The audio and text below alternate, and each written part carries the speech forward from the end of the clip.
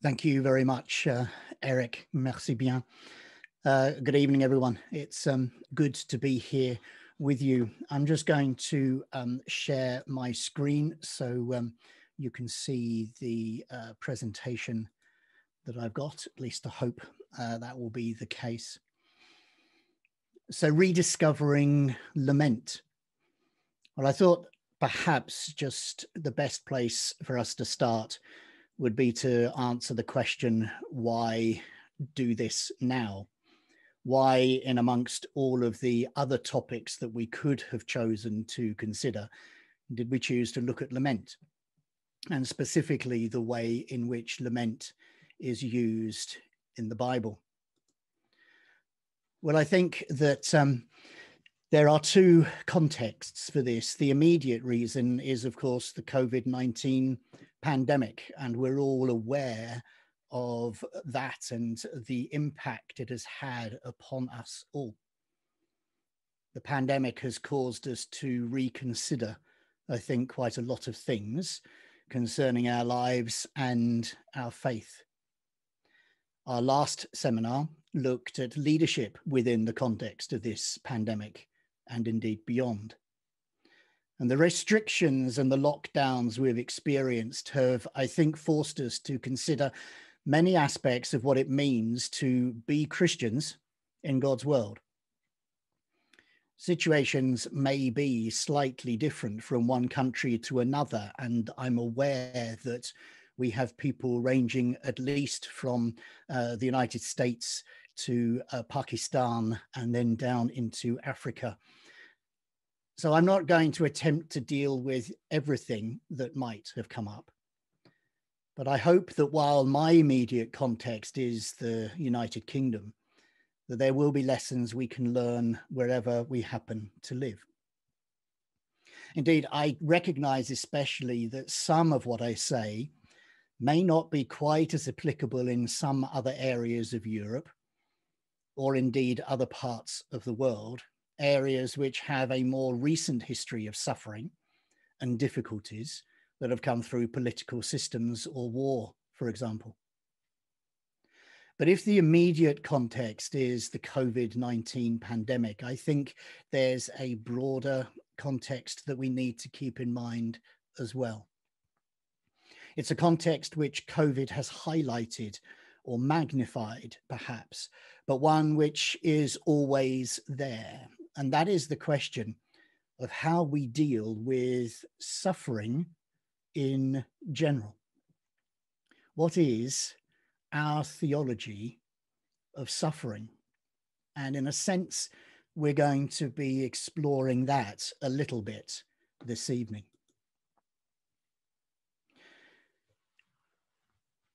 The question of suffering is one which is usually, I think, raised within the context of apologetics. But I think it also sits centrally somewhere else. It sits within pastoral theology and within the pastoral care that all of us are involved with of fellow believers. And I suggest that the question of suffering is perhaps even more important within our pastoral theology than it is in our apologetics. All of us here this evening will have had to deal with difficult situations, perhaps through the pandemic, perhaps at other times. And we will have had to have helped and cared for others who are going through suffering. How we deal with suffering, I think, is important in how we express our faith. And I think one of the things which is true, at least of more Western countries, is that we have a very poor theology of suffering. We don't really know how to deal with suffering. And not wanting to offend anybody, I think that might be especially true of those of us who are part of the broader Brethren tradition.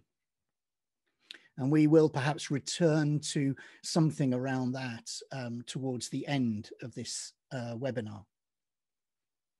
What I plan to do is tackle the issue of lament by looking at two typical, though somewhat extreme cases. We'll consider two Christians, Peter and Esther.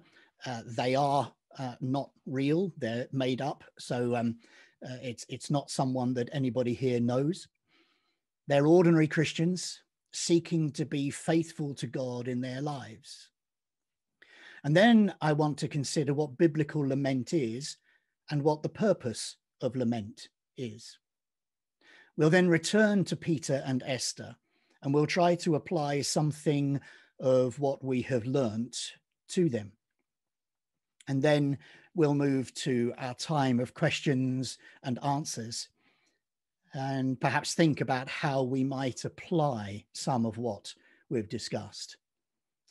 Finally, I will try, once that discussion is over, to draw a few general conclusions and see if I can make just one or two practical applications for us in our fellowships.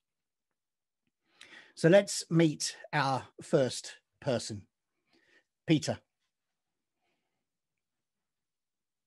The portrayal of Peter and of Esther is quite deliberately and by necessity a little bit exaggerated. It is a caricature of the situation in order to help us to see things, I hope, just a little bit more clearly. But what about Peter then? Peter has been struggling throughout the pandemic with various issues, not the least being the loss of a close family member. The culture within which he lives encourages him to deal with this in a particular way. And it is very much the culture that I live in within the UK, and I think is common in much of Europe. He's told that he should look after himself, that he should put himself and his emotional needs first.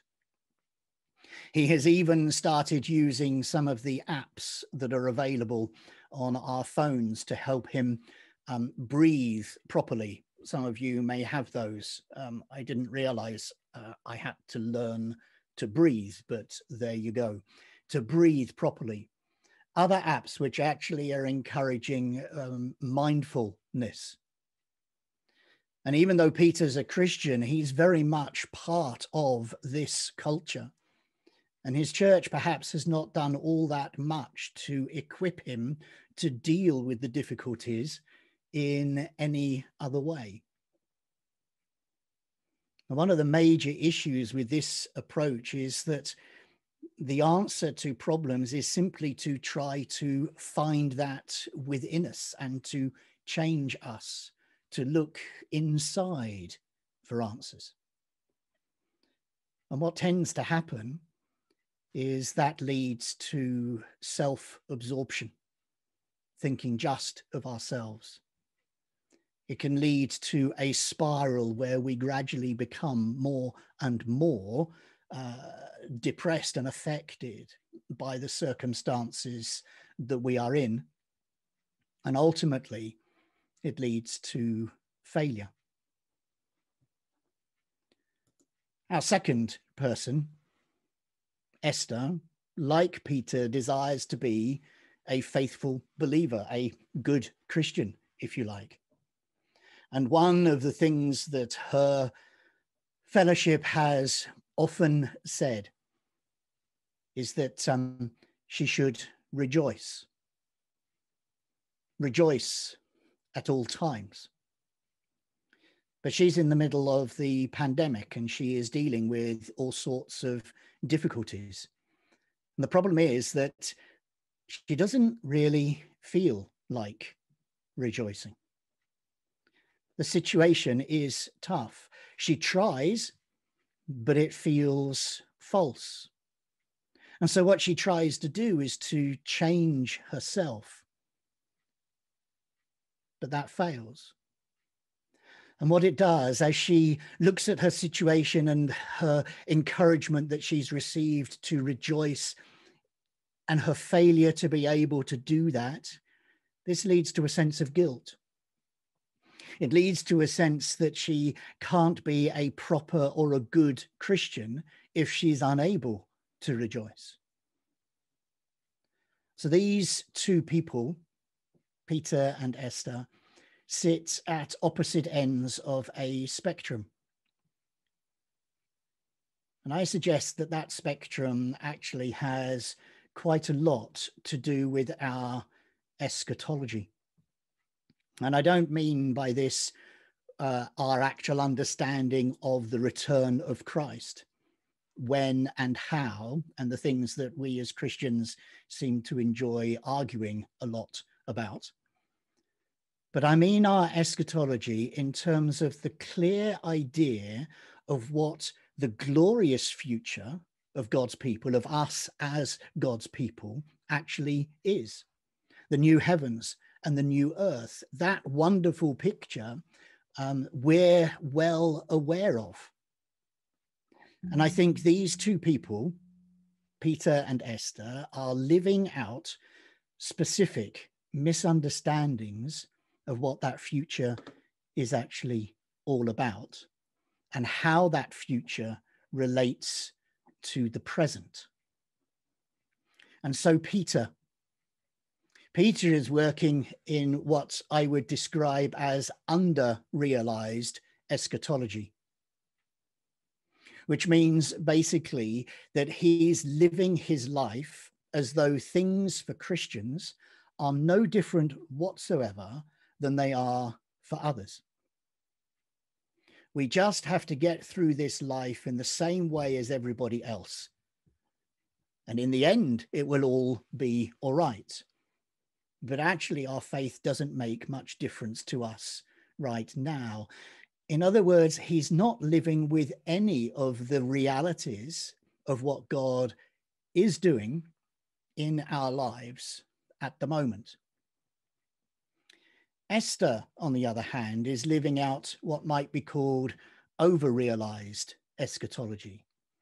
This is something which perhaps we come across, or at least are aware of, more often. She expects all the benefits and all the blessings of glory to be hers right now. All she has to do is to rejoice, and these will be hers.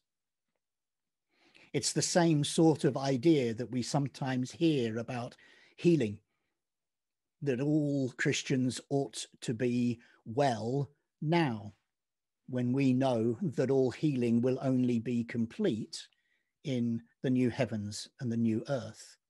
This is over-realized eschatology. And both of these people actually are set up to fail. But to see how we might help them and to help others, and indeed perhaps even help ourselves in terms of where we are on that spectrum, we need to spend just a little time on what lament is biblically. And so what is the definition of lament? At its most basic, we could probably describe lament as crying out to God from the midst of suffering or despair. In biblical terms, it's often marked by questions such as, why, Lord, are you doing this? How long, Lord, will this happen? And it can refer to a sense of abandonment by God, or of God's seeming distance from the biblical writer. Or it can simply come out of a sense of bewilderment, of confusion at the situation the writer finds themselves in. It might be described, and I find this helpful, as having its basis in a sense of cognitive dissonance. Now, obviously, if we don't know the words cognitive dissonance, that doesn't help anybody. But let's see if we can explain what cognitive dissonance is. Cognitive dissonance is where what we experience and what we believe seem to be in contradiction. So the cry of, why do the wicked prosper? Or the cry from Psalm 22, which is echoed by Jesus on the cross, my God, why have you forsaken me? Cognitive dissonance for Christians comes about when what we believe about God, about his character, his love, for instance, seems to be in contrast to what we are experiencing in our lives. And so we feel a certain confusion and indeed bewilderment. And Job's words at the beginning of chapter 23 express much of what is meant by lament. Job replies in this way: even today my complaint is bitter. His hand is heavy in spite of my groaning. If only I knew where to find him, if only I could go to his dwelling, I would state my case before him and fill my mouth with arguments. You notice there how Job senses a distance between him and God. I would find out what he would answer me and consider what he would say to me. Would he vigorously oppose me with great power? No, he wouldn't press charges against me. There the upright can establish their innocence before him, and there I would be delivered forever from my judge. So Job recognizes or senses a distance between himself and God. But that sense of his situation is then placed up against the reality of what he knows about God, that he is a righteous judge. Job is trying to come to terms with this dissonance that perhaps we all experience on occasions. But the place where we come across laments most often is in the Psalms. And while we might think of the Psalms as songs of praise, and many are, the most common form is what we call the Psalm of Lament. And Psalm 13 is an example of this type of psalm. It's there on the screen in front of you. And here you can see again some of the elements that are there in Job's statement, but also which I've mentioned a little bit earlier. Notice how the first 4 lines begin with how long, how long, how long, how long. That is the context of biblical lament. The fact that we can, from within our suffering, cry out, but not just cry out. It is crying out to God. And so let's move on and consider what the purpose of lament may be. Because it's all very well recognizing that that lament exists as a biblical genre, but we need to ask ourselves why it exists. Why has God included this in his written revelation of himself, in his written word? Well, I think there are several aspects to this, but I want to just bring us 4 this evening. Firstly, lament is honest. It recognizes that sometimes life is difficult and there appears to be no answer. That recognition is, I think, actually an important starting point for any form of resolution. Lament can be honest because it reminds us that God is not taken by surprise with when we say, why is this happening, Lord? God is not offended by that question. God is not surprised by it. The incarnation shows us that God, in the person of Jesus, understands all of these things. And so lament allows us to be honest with God about those things which are difficult. And the lament of Scripture, secondly, gives all of us, as God's people, a language to use to express the frustrations, the sorrows, the pain that we feel. Thirdly, lament is intensely liberating. It gives a freedom to be able to address God with our frustrations, with our anger, with our pain, with our sorrow, with our confusion. And we expect, of course, God in some way or another to reply. But there is a freedom in lament.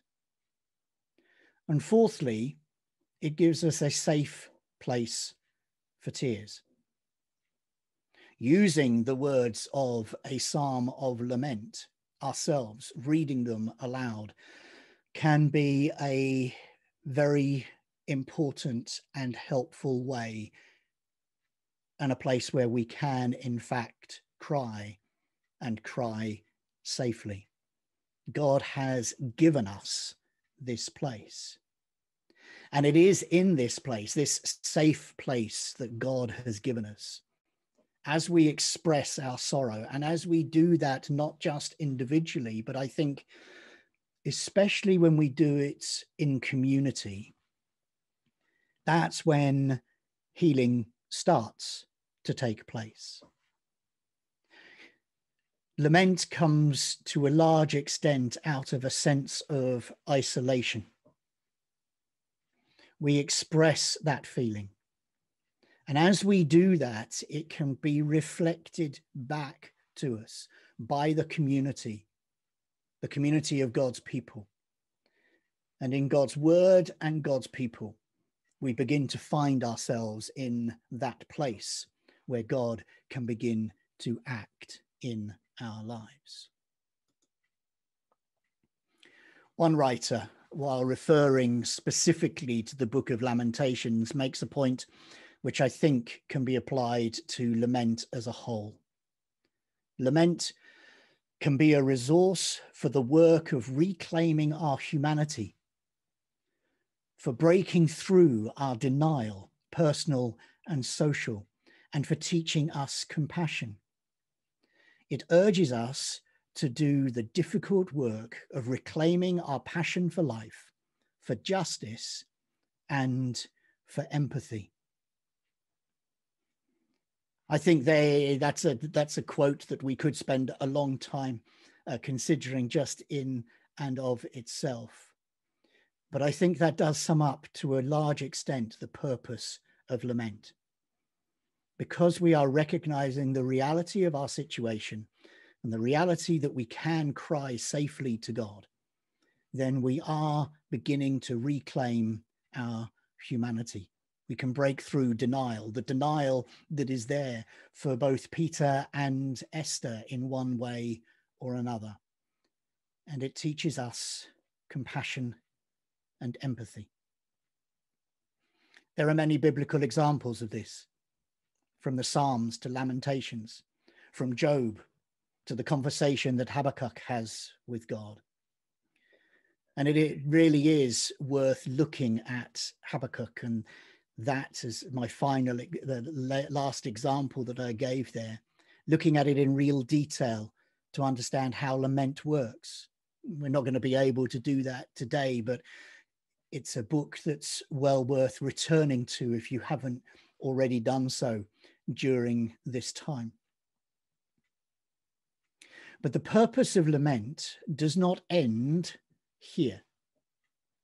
If that were the case, we actually wouldn't be in a very different situation from Peter in our example. Lament goes on. The purpose of lament is not to leave us in our pity, but to help us place that pity and that sorrow in a context. In nearly every occasion in Scripture, Lamentations and Psalm 88 are perhaps the only two exceptions to this. In nearly every occasion, lament never leaves us in despair. It never leaves us in that situation without hope. Lament always offers us a way forward. And that way forward is always through the revelation of God himself. This is true of Job, it's true of the Psalms, and it's true in Habakkuk. But this way forward is not the simplistic, "I'll rejoice because you've been commanded to," of Esther's experience. It is something much more powerful, I think. It's something which is much more nuanced. And so perhaps to see how this works, we might help if we return to Peter and Esther themselves. Peter and Esther have both been encouraged to deal with their situation in certain ways, and in ways which do not really help them.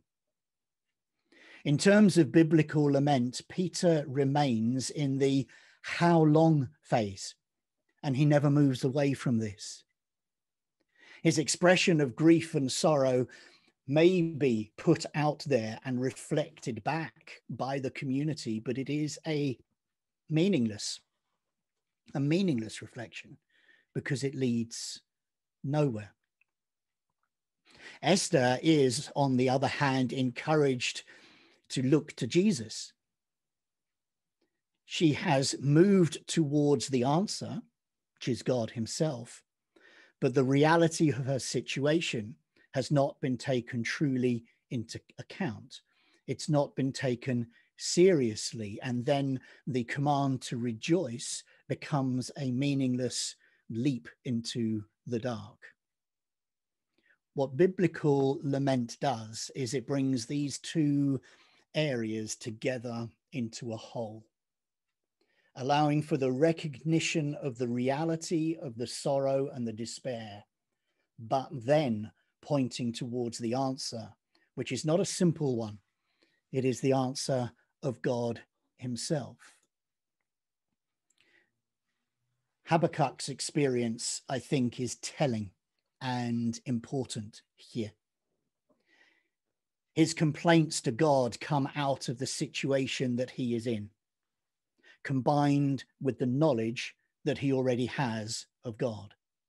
Habakkuk wants God to do something, and God seems to be doing nothing. This is cognitive dissonance. And God's answer is, at least partially, to reveal something of himself to Habakkuk. Part of that revelation is a promise of a time when justice will prevail, because God is a God of justice. Yes, your situation seems tough and is tough, Habakkuk, but remember who I am, and I am working things out. But notice Habakkuk's situation doesn't change. What changes is his perspective on that situation. His situation remains the same, but if you like, through faith, he's able to see things slightly differently. And so Habakkuk's final prayer provides us with how our experience of reality and our knowledge of God can be brought together into harmony rather than appearing contradictory. The promise God makes leads Habakkuk to say this in some of what I think are the most powerful and challenging words in Scripture. I heard and my heart pounded. My lips quivered at the sound. Decay crept into my bones. and my legs trembled. Yet I will wait patiently for the day of calamity to come on the nation invading us. And then it's these words which I think are so powerful. Though the fig tree does not bud, and there are no grapes on the vines, though the olive crop fails and the fields produce no food, though there are no sheep in the sheepfold and no cattle in the stalls. So in other words, even though my situation around me may seem hopeless, he says this, yet I will rejoice in the Lord. I will be joyful in God, my Savior. The recognition of the reality of the situation, but also the recognition of the reality of who God is. Habakkuk's situation has not changed. The reality of the situation has not been minimized or downplayed.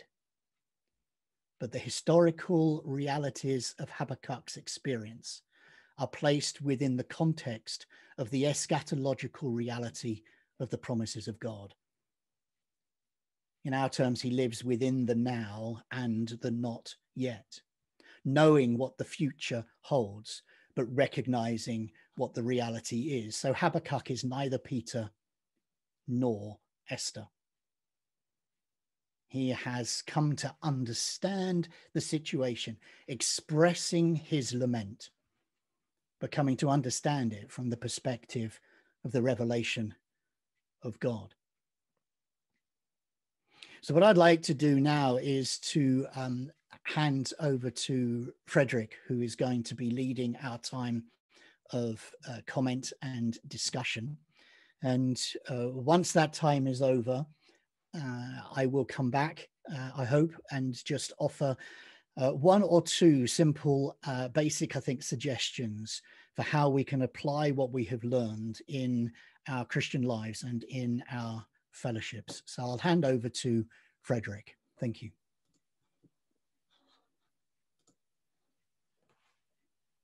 Thank you very much, Simon.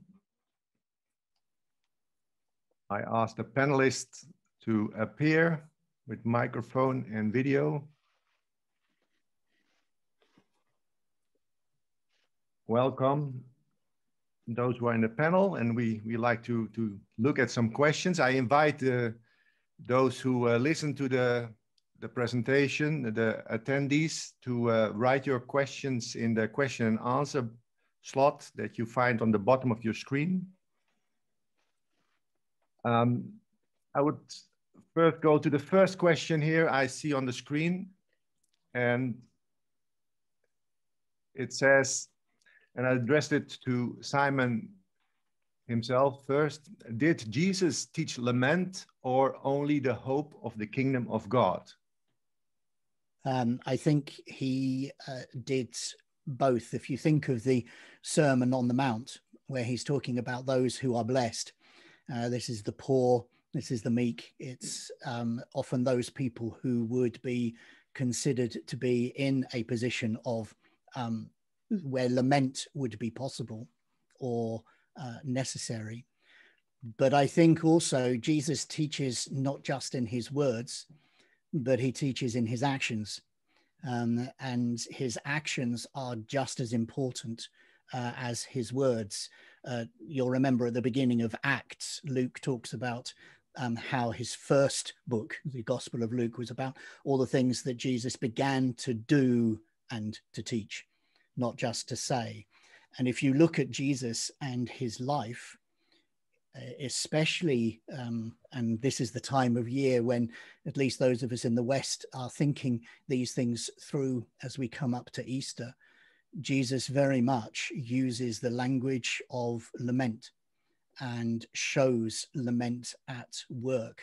So I think both in word and in deed, Jesus does just do that. Yeah, thank you. And the kingdom of God is very much marked by suffering. The Bible is, our New Testament is full of these verses that speak about going into the kingdom through much suffering. So it's not an extraordinary way or a way separate from the path, but it's a way that leads to the kingdom. It's often through suffering. Thank you. Let me turn to some other panelists. And we have seen that the biblical lament allows us to express ourselves freely to God in times of despair, in times of sorrow.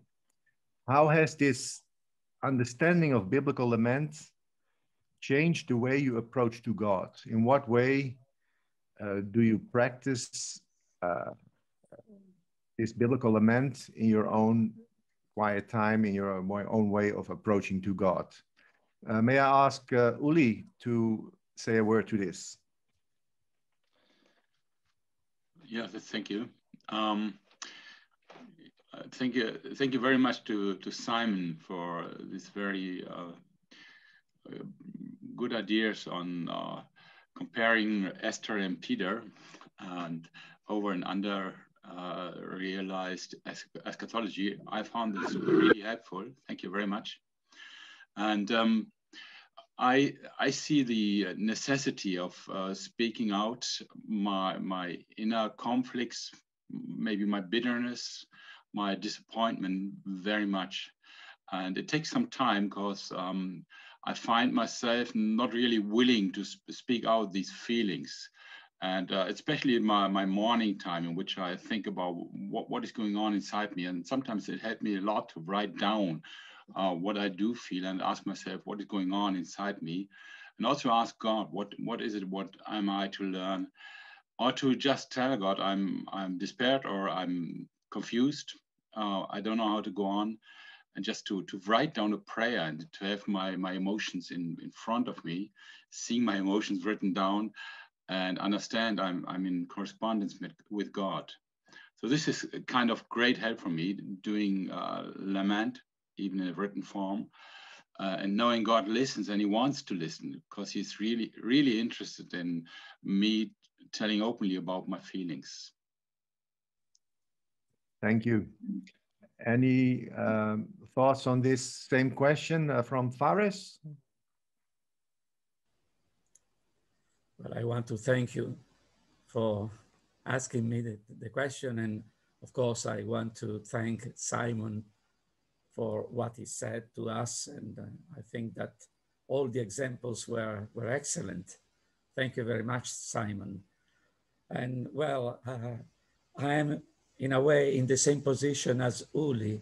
I don't write down my emotions, but I cry to the Lord and I ask him several times during the day, not only in my morning quiet time, but also during the day.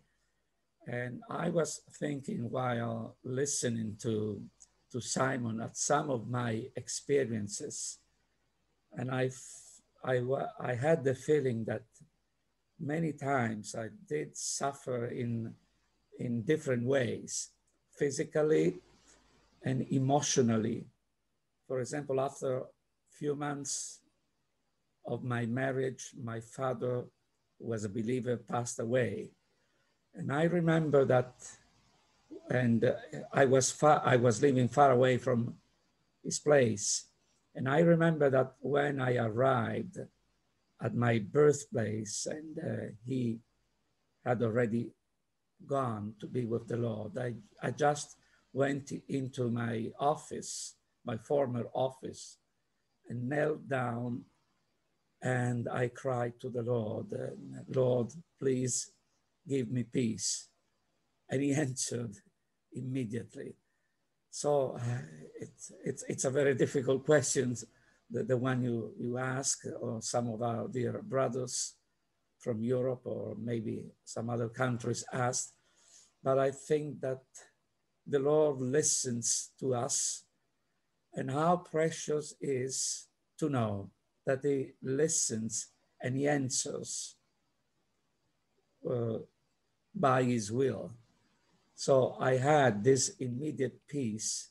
And the following day during the funeral, I was also able to share some of these thoughts to the hundreds of people who were present, many of them unbelievers.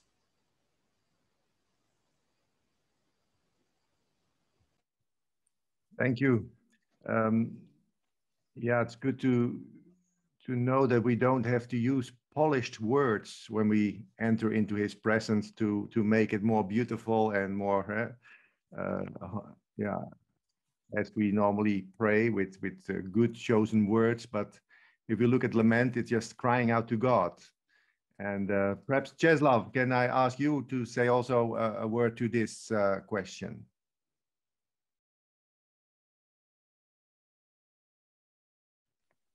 Yeah, thank you so much. Yes, I'm here.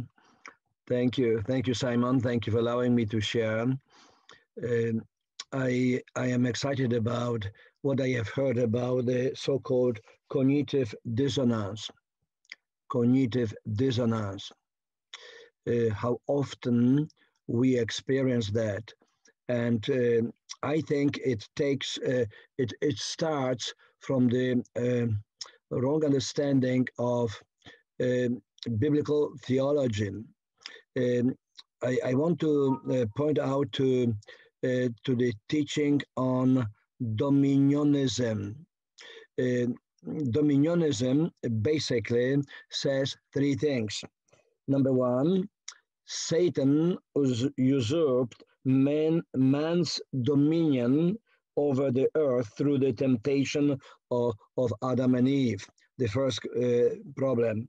Number two, the church is God's instrument to take dominion back from Satan.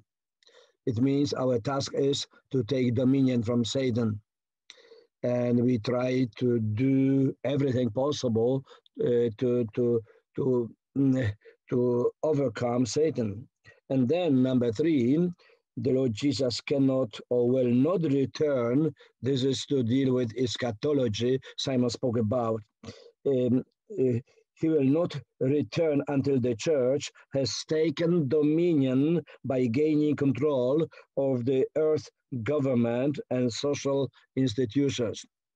And I think, just to be short, I have to say, God gave me wonderful lessons in the countries I did not expect to have those lessons. The first country was China. Another one was former Soviet Union, the countries of the former Soviet Union, especially Russia. I met a person who spent 20 years in prison. And I asked him a question, brother, what do you think about this time?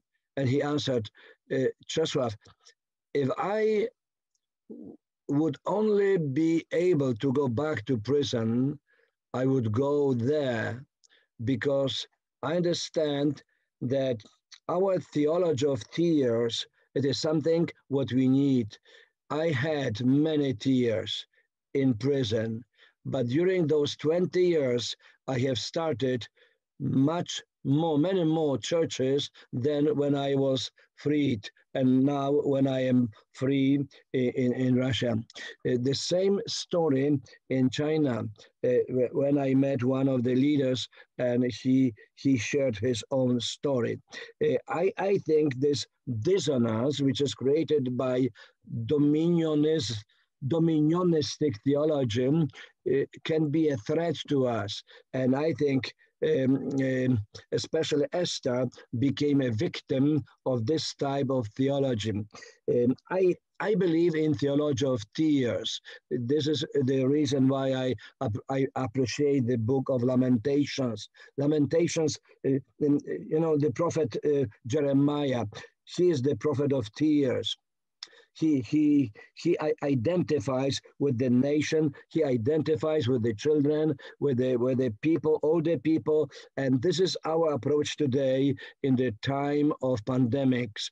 We cannot say there's no problem, but we can cry with them, brothers, sisters. I have never had so many opportunities to cry during the pandemics on the phone with the people who lost their dear ones, who are suffering, who are in hospitals. And this is, I think, the practical outcome. And we do not need to live in the cognitive dissonance for the glory of God. Okay, thank you very much. There are someone with experience who talks here. That's, thank you for sharing this. I have one question here. When does lament become pathological and the need for professional help and input arises? So when does lament become pathological and the need arise for professional help and input? Andre, could you say a word to this? Well, thank you for starting me so on such an easy question. Sorry, yeah, sorry. That's very kind. Thank you, Frederick. I'll remember that. I think it's very hard to figure out what is pathological and what is not.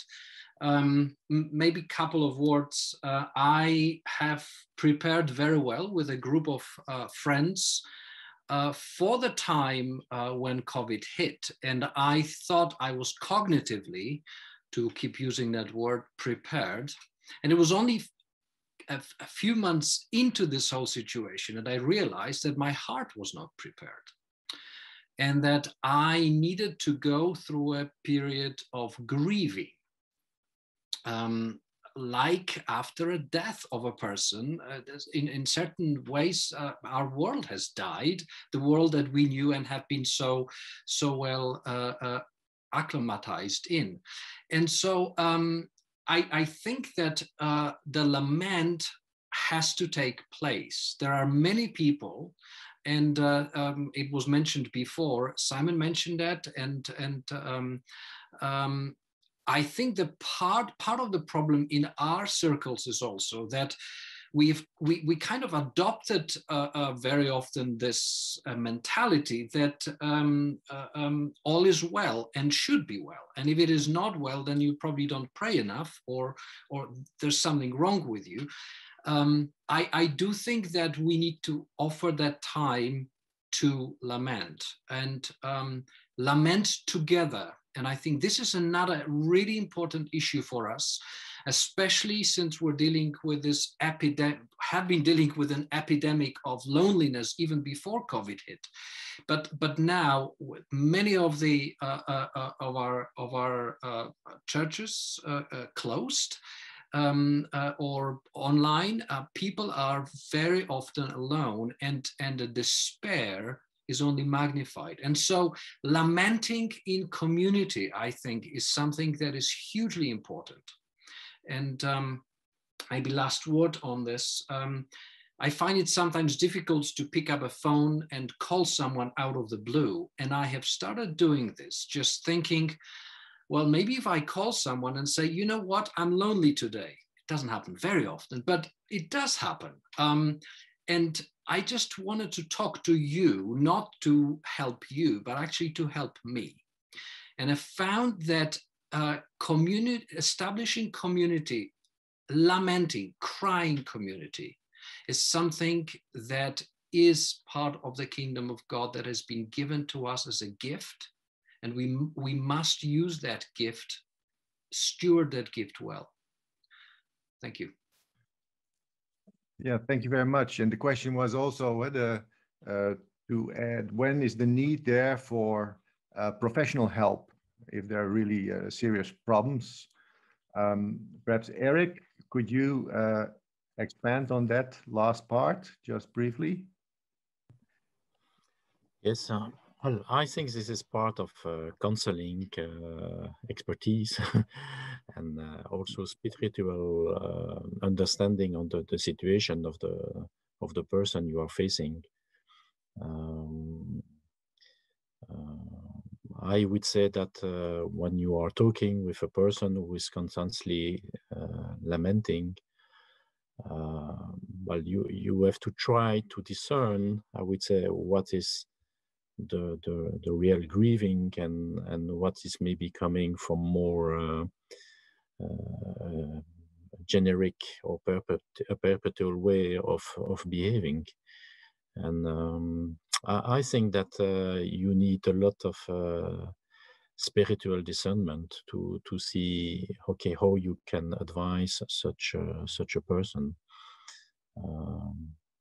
You need also, I would say, in that perspective, the help of God. And to really see if the person is playing a role, or if the person is really, I would say, willing to express something with a perspective of be more intimate with God, and having a kind of answer, like I think Simon expressed.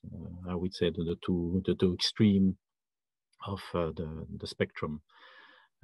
So yes, I think that there is not a one answer specific to that question. I think you need a lot of discernment for scoping such situation. Okay, thank you. It linked to the subject we had before was how could we do better at doing lament as Christian communities? Peter, what can a Christian community do better on lament?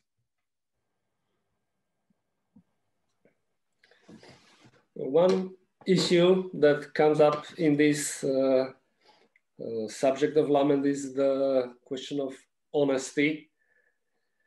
My teacher used to say that rule number one when you are praying is don't lie to God.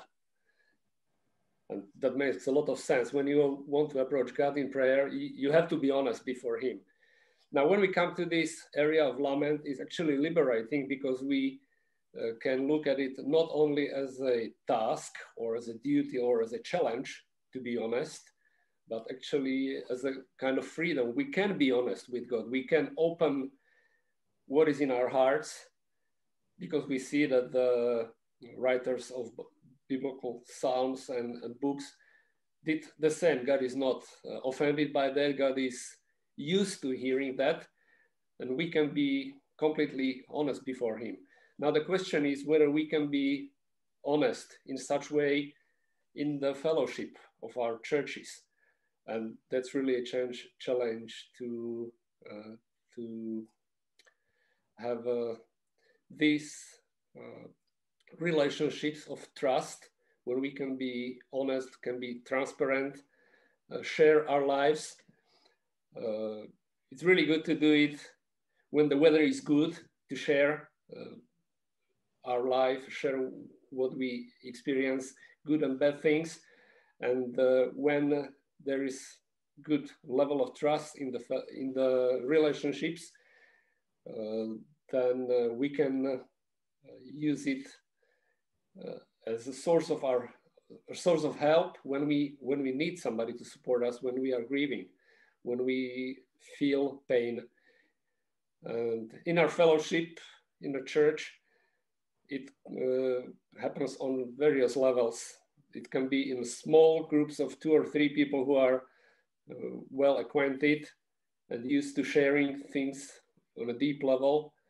It can happen in small groups, when we have them, groups of people who share life together and then can support one another. And it's great when sometimes things can be completely open in the whole fellowship of the church. Of course, our local churches, our assemblies are of various sizes, but this feeling, this fact that we are a family is very important. And when we can experience that on various levels, with individuals, in small groups, and with the whole church, that's a great help. Yeah, it's just we really have to learn that, to be open, to be honest, and then also we have to learn how to be wise and supportive to those who are brave enough to open what they are going through, and provide the help and support they need. Yeah, there will be the actually healthy body life, that we weep together with those who are suffering, and those who rejoice with those who are joyful. I have another question here. What's the difference between an Old Testament believer praying a lament and a Christian who knows from Romans 8 that there's a meaning in every suffering which the believers of the Old Testament did not have? Simon, could you expand on that one? I think I would say that part of the answer to that would be that the reality of the situation does not change because we are living this side of the resurrection. And therefore, we will be in situations where even though in our minds, we know the reality, why perhaps, or what's going to happen finally, we are in a situation which is difficult. So we do know, you might say that Habakkuk knew that God was at work. His question was, Lord, why aren't you doing it now? I want to see the answer now. And so for us, we may recognize that God is at work in our lives and through the suffering, but that doesn't mean that the time of suffering is any the less painful for us to actually go through.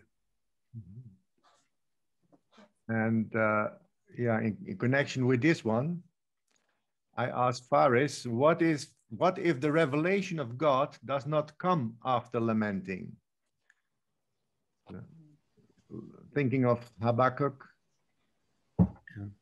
Well, again, this is a very easy question to answer. Like my dear friend Andrew said, it's very difficult, and it takes sometimes a lot of time, a lot of patience, and but the Lord is good to us, and if it doesn't come, I think that we should be wise enough to ask for some help, maybe through the elders of the assembly, or to some of our good friends, maybe some friends who are far away, because sometimes we don't have the patience to wait. And sometimes it takes a lot of time since the answer will come, will arrive. And I think that the examples that Simon spoke about Job and Habakkuk are very inspiring about this, but also in the life of the Apostle Paul, in his experience, we read, for example, my grace is sufficient to you. And but he didn't receive a revelation. He didn't receive an answer, but he was encouraged to go on, and he passed in many difficult times. And we see him suffering towards the end of his life when he writes to Timothy, his second letter, and he urges him to come, to arrive, because he needs comfort and so on. But still he was waiting, knowing that the Lord maybe soon or later was going to answer. Thank you. And that is what faith is, hoping, reaching out, expecting God to act, and it's up to God when he acts. I have here a question from Italy, and translated, it says, lamenting, pleading, rejoicing in the various trials. How can we help and advise these people who face these trials in their lives? So practically, how can we help those in the situation they are going through? Uli, can I give this one to you?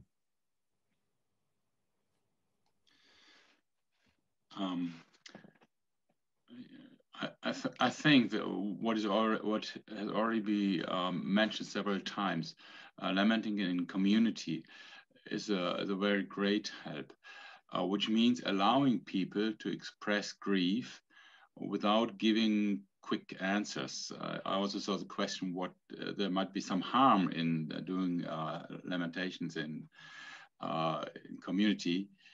To lament in community, because people are sometimes too quick to cite some Bible verses or to tell someone, yeah, you shouldn't grieve.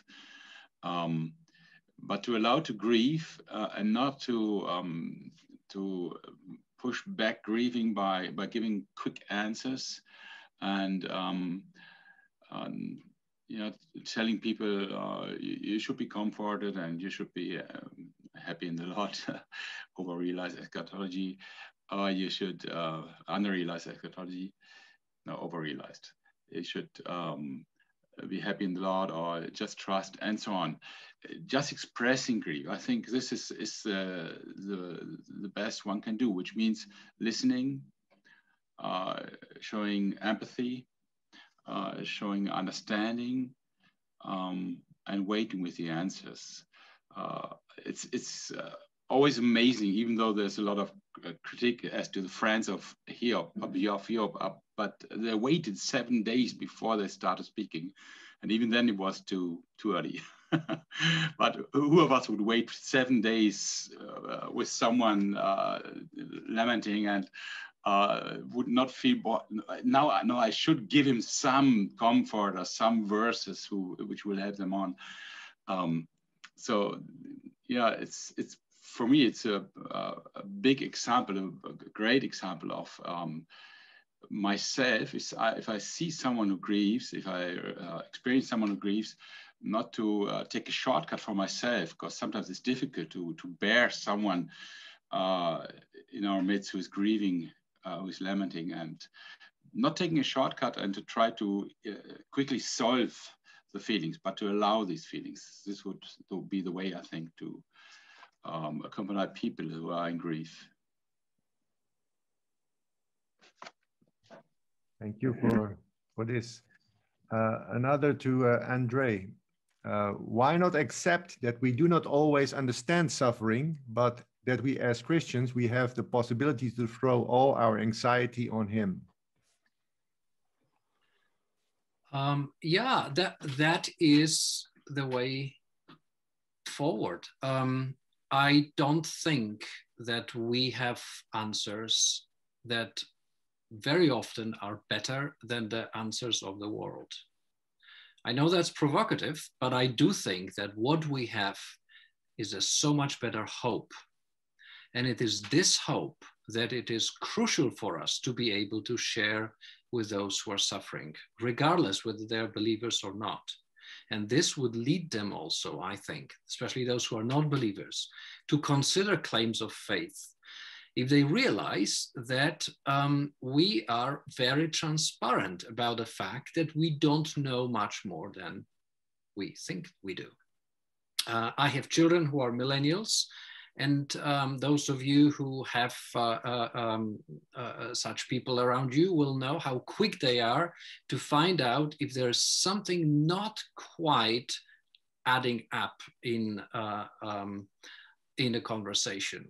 They're very quick to point out if something is not authentic.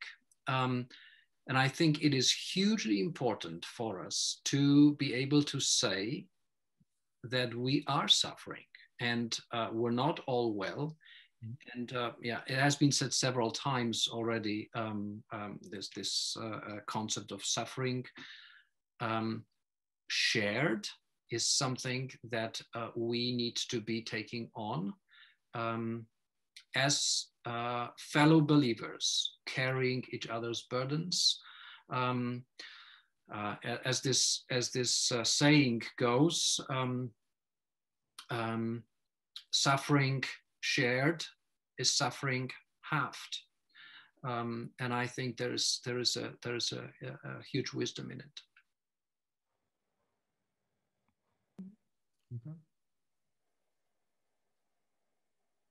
Thank you very much. Yeah, the millennials, they and the later generations, life has become easy, others than those who have experienced war and harder times. And then it's yeah, every kind of suffering is like a signal that God doesn't love us, which is not true. That God is present in our lives, and He forms us through suffering. I have a last question before we move on to the part that Simon would like to share with us as a closure. And that is, very often we forget that children, even small children, are also exposed to lament. How can we practically help them?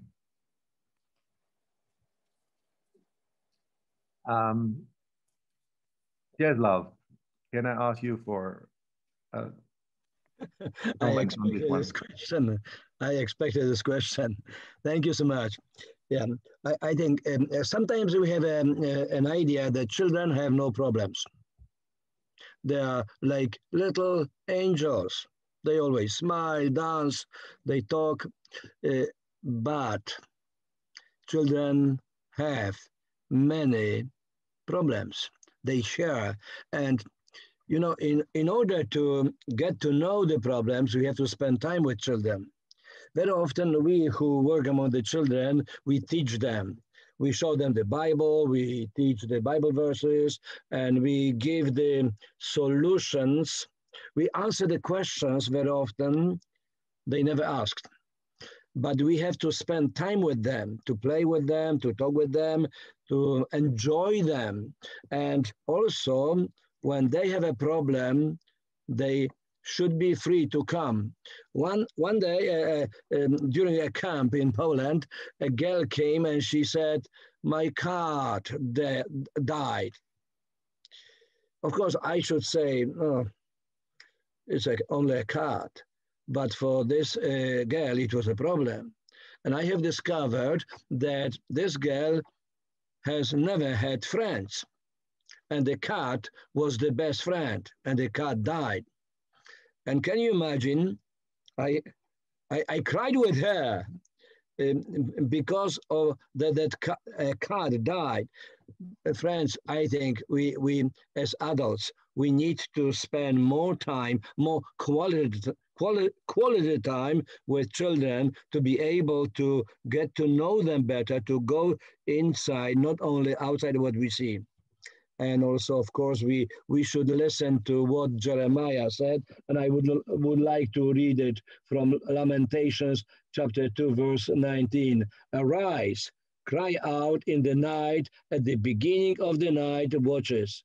Pour out your heart like water before the presence of the Lord. Lift your hands to him for the lives of your children, who faint for hunger at the head of every street. Every blessing to those who love children. Thank you. Just from my personal perspective, just a short comment on this one. We've spent time in Africa, and it struck me that when there's suffering, when there's grief, the whole family is present, children included. Whereas our cultures in the West, we try to separate our children from and take them away from those things. And it's part of life, so they better get used to it in a certain sense. Of course, in a wise way, but we must be open to discuss this. And thank you for sharing that the importance also to grieve with the younger generations. May I give Simon the opportunity to go to his part of the application. And I ask the other panelists to close down the mics and the videos.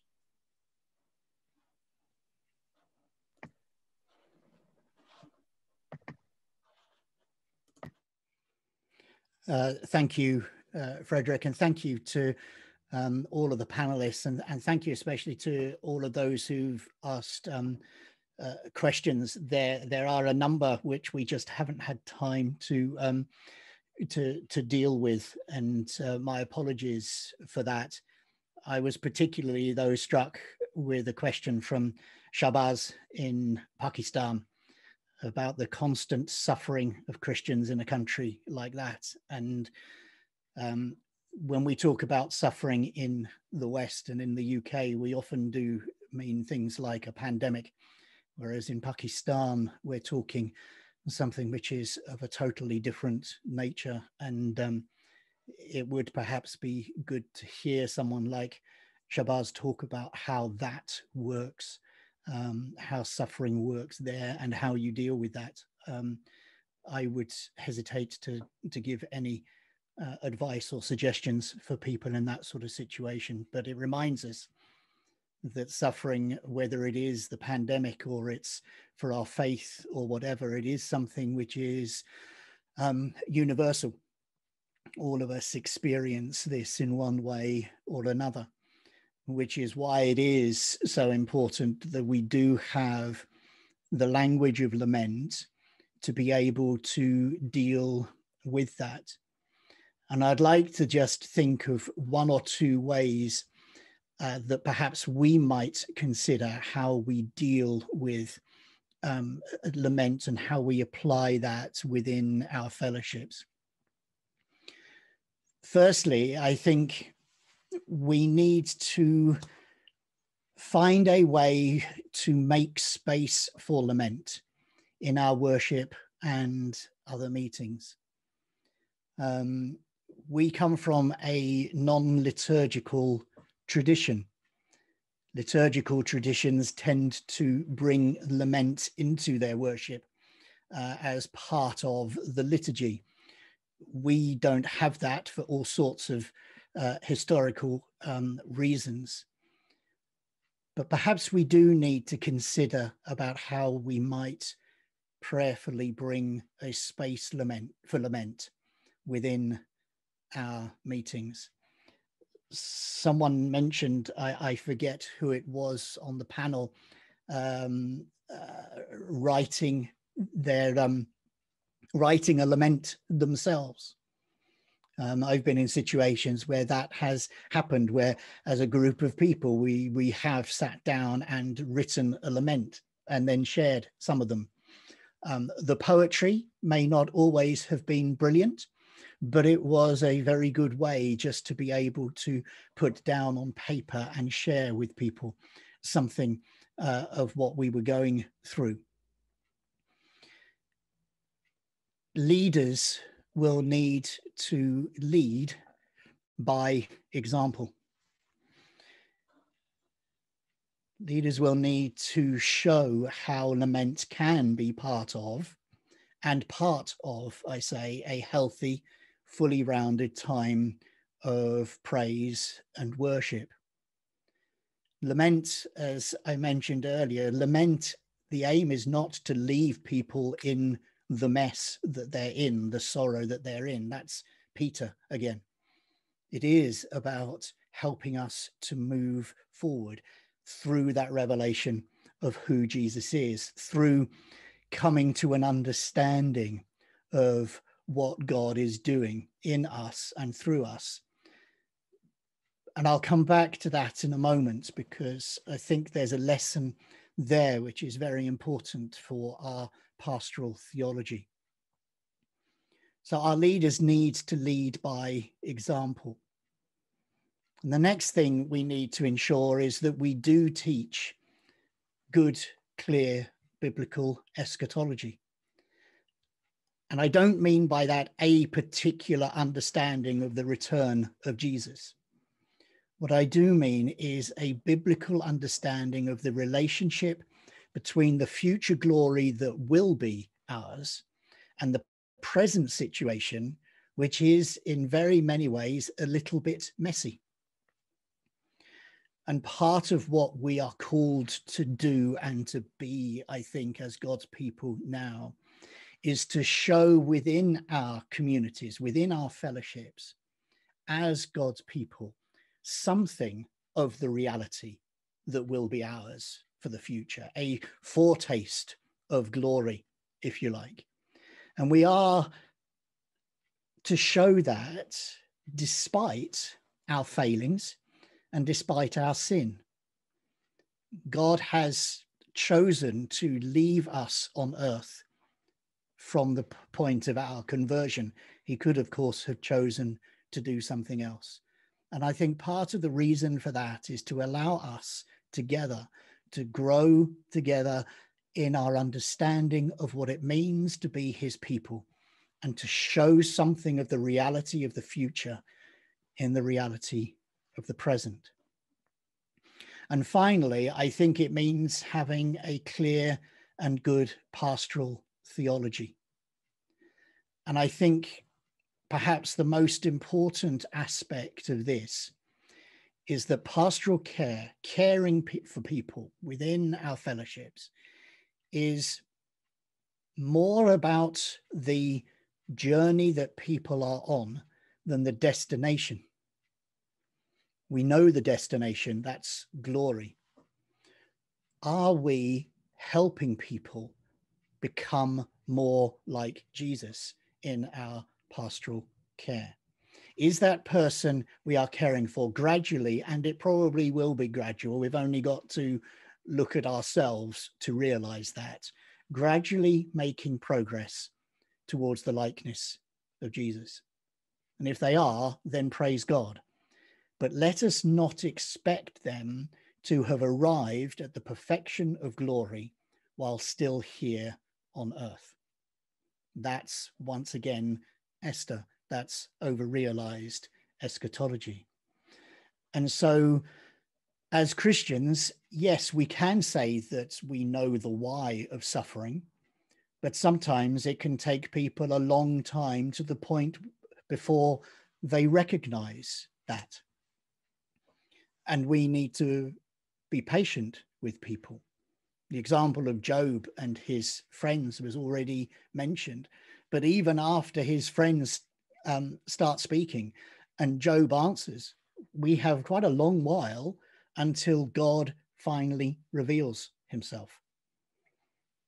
Sometimes patience and perseverance are important in our Christian lives and in our care of others.